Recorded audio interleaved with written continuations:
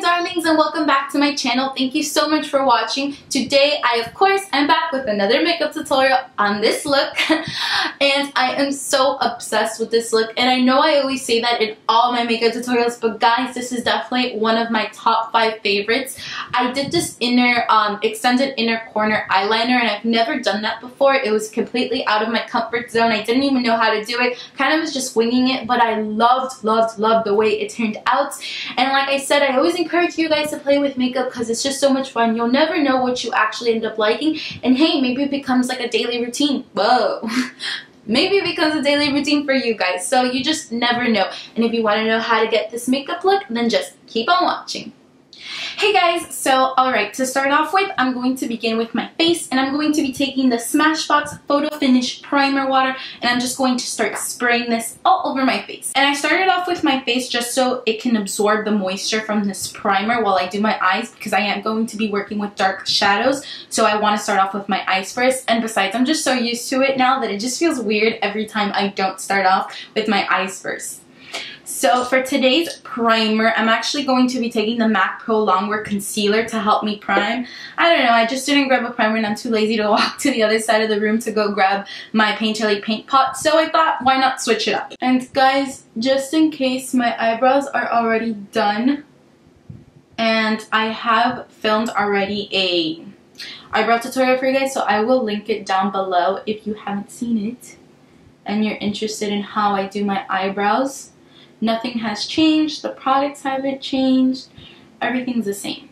And to set that base down, I'm just going to be taking my Anastasia Beverly Hills Contour Kit, and I'm going to just be taking the yellow shade in the middle, and I'm just going to dust that all over my lid. This is just going to ensure that that concealer does not go anywhere and really helps the rest of the shadows glide on smoother. Alright, so next up, I'm going to be taking the Melt Cosmetics. This is the Dark Matter stack, and it's just like those magnetic stacks. I'm pretty sure you have all seen them around Instagram. Don't want to drop, please. Oh, and it has, well, looks like this, and these are the colors that I'm going to be using for today's tutorial. And I'm just going to be taking that Blur shade and apply it all over my upper crease and use it as my transition shade. I'm going to be taking this Morphe M441 brush. It's really important that we go ahead and set down a transition shade whenever we're going to work with such dark colors. That way it's not going to look like we just threw powder all over our lid. So next up, I'm going to be taking Unseen, which is just a darker, more browny, earthy color, and I'm going to be applying this into my crease. And I'm using a Sigma E25 blending brush to apply that. I'm going to be going back in with my Morphe M441 brush to kind of merge that transition shade and that crease shade together. And I'm not applying any additional product on this brush. I'm just kind of using it to blend the two colors together because this one is a lot fluffier. Okay guys, now for the all over lid shade, I'm going to be taking this one right here. It's called Enigma. It is so beautiful.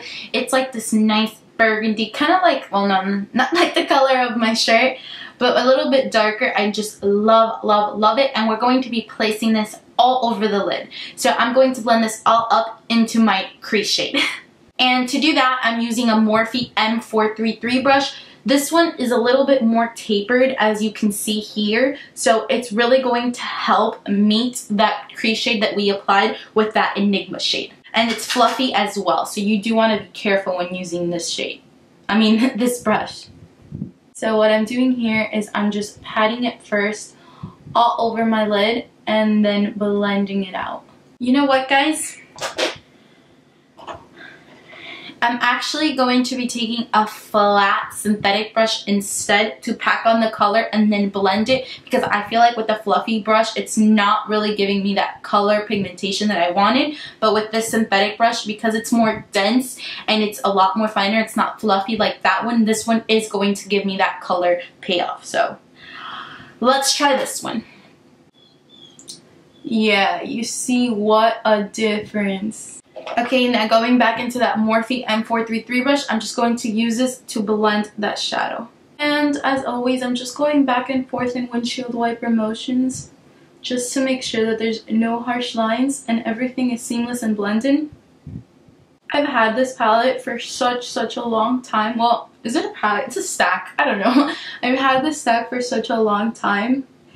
And I always, since it's like so little and it's not like the long typical palettes, I always forget about it. And every time that like I see it, I'm always like, oh, I need to film like something, or I need to like use it, you know? And I always forget. But then every time I use it, I'm just like, how do I forget about this? It's so beautiful. So now what I'm going to do is I'm going to go back into my Sigma E25 brush, the one that we used that unseen shade with, and I'm just going to go back into that unseen shade just to apply a little bit more of that crease shadow back into my crease, so it will help blend that red a little bit better. And as always, just back and forth into my crease I go. Now I'm just going to pack some more of that Enigma shade back into my lid, because every time you blend, you always lose some of that intensity. So I just want to intensify that red a little bit more. I mean, red, burgundy, wine. Let's just call this a wine color because it looks like wine. And back into that Morphe M433 brush to once again blend out. You want to blend, blend, blend. Okay, and that's it for this side. So I'm just going to go ahead and finish this side, and I will be right back. Alright guys, so to finish off this eye look, I'm actually going to be taking my IT Cosmetics Liner Love Waterproof Anti-Aging Cream Gel Eyeliner in black. And then also I'm going to be using this Anastasia Beverly Hills number 15 brush. This is a brush that I featured in my last video, my eyebrow routine video. And this is an eyebrow brush, but I heard Kathleen Lights talk about this, that she used it to do her wing eyeliner, how much she loved it. So I was like, I have like 3 of those brushes. Let me give one of them a try with my gel eyeliner. Changed my life. It is so amazing. I just think that because it's synthetic and it's just so skinny, like the bristles are so tiny, the brush is tiny, so it's really good to hold in your hand as well. It gives you that perfect wing liner. So these two, match made in heaven. So good. Definitely give it a try.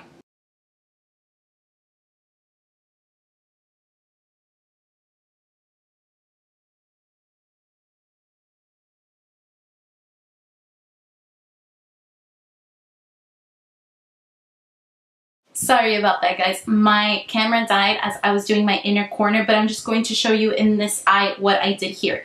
So after I completed my winged eyeliner, what I did was I extended my inner corner, as you could see, and let me show you how I did that. With my gel eyeliner, all I did was I grabbed a little bit of that product. I grabbed some more gel eyeliner, and then I just started building a new inner corner. So I can't really talk when I do this, so I'm just going to be showing you guys. Alright guys, so with that inner corner done, that completes the eye look. For now, we will return back to it in a little bit. So I'm just going to continue with the rest of my face. Now I'm going to prime my face with the Pores No More Dr. Brandt primer. And I'm just going to take a little bit onto my fingertips. And what I'll do is I'll just warm up the product like so. And then I'm going to push it into the places where I know my pores are a lot larger. So I'm pushing this in to make sure that I'm concealing those pores. I'm also going to apply it to my forehead a little bit because I do have fine lines there as well. For foundation today, because I do have a lot of breakouts, I want to go in with a really full coverage foundation. So today I'm going to be using the MAC Studio Fix Fluid, and I am in the shade NC25. So I'm just going to shake it up in the bottle. I don't have a pump for it, which sucks because it is one of those like pour out tubes. So I always end up pouring more than what I need to. But I just love this foundation so much. It always works for me no matter what. If it's my worst skin day or if it's like my best skin day, I just love the finish of it. Such a good foundation. And now with my beauty blender, I'm just going to pounce this into my skin. And notice how I'm pouncing. I'm not rubbing. You never want to rub. So for concealer today, I'm also going to be using MAC. Today is a MAC day. And I'm going to be taking my MAC Pro Longwear concealers, and I'm using the shade NC20 and NC15, and I'm mixing them both up together. So I just prepare like a little cocktail on the back of my hand, and I just kind of take my finger, mix them both together. And then what I'll do is I'll just warm up the product with my finger first. So I apply it directly underneath my eyes, a little bit on my chin, and a little bit on my forehead. And of course, down the center of my bridge, just a little bit. And first, I'll blend out this product with my finger. because this is a thicker concealer, I don't want to go in with the brush just yet. I want to make sure that the warmth of my finger first blends it out. Okay, and now for my face, I'm just going to use my beauty blender. And the bad thing about this concealer though is it's really good and really good coverage. It's just, like, you have to work so quickly with it because it dries so damn fast. So you gotta like go. Okay, and now with my, what brush? With my Morphe G2 brush, I'm going to use this brush to blend underneath my eyes. And to make my under eyes, I'm going to be taking my Laura Mercier translucent powder on this makeup wedge, and I'm just going to bake my under eyes, so I'm going to go heavy-handed with this powder. And to set the rest of my face, I of course have to go in with my MAC MINERLIZE Skin Finish in Medium Plus. Just looks like this, and I'm going to be taking a big Morphe E2 brush, and I'm just going to swirl it into the powder and set the rest of my face with it.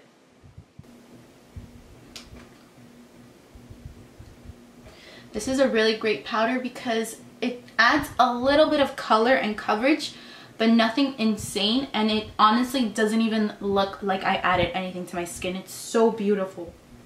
To bronze up the rest of my skin, I'm going to be taking this, what is this? A Tarte Park Avenue Princess bronzer. It just looks like this on a Sigma E40 brush. And now to really contour my cheekbones, I'm going to be taking the Anastasia Contour Kit and this shade in the middle right here. I believe this one is Fawn. It's just a cool tone shade from inside the palette, the middle one. And I'm taking my Morphe 437 brush to help me contour my cheekbones. I'm going to start dusting off that baking powder, and I'm using an e.l.f. blush brush to dust it off. And as I'm dusting it off, I'm also kind of pressing it into my skin just so I could set that area, because we didn't apply any of that MAC Mineralized Skin Finish to that underneath area. So I dust off the excess, but whatever is left on the brush, I will press it into my skin.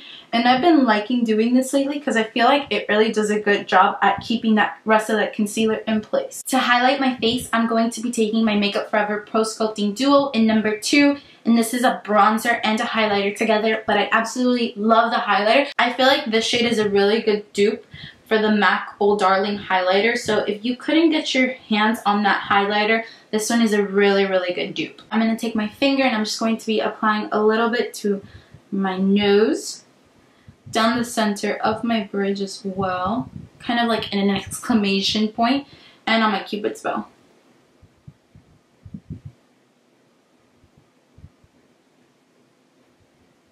And for blush, I'm going to be taking MAC's Warm So blush. Such a pretty, like, everyday shade. It doesn't look like anything special on the pan, but once you apply this to your face, it's just so pretty. And I'm using a Morphe E4 brush.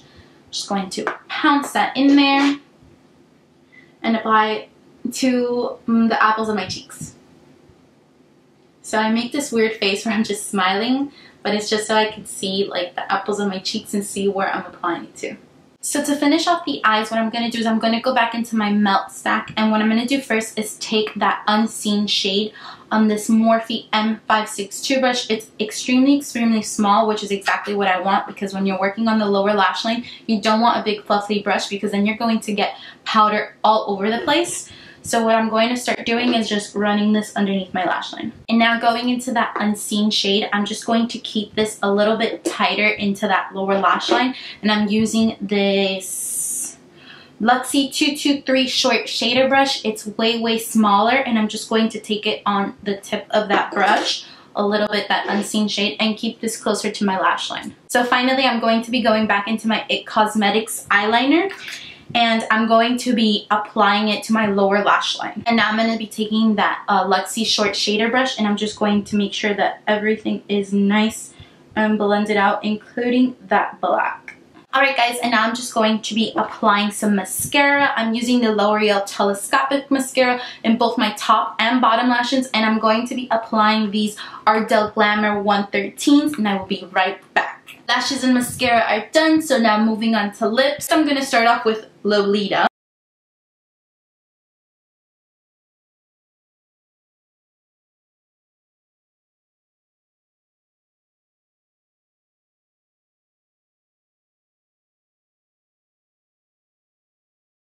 So yeah, guys, with the lips done, that completes this makeup look for you guys. I hope you enjoyed, and I will see you in my next video. Bye!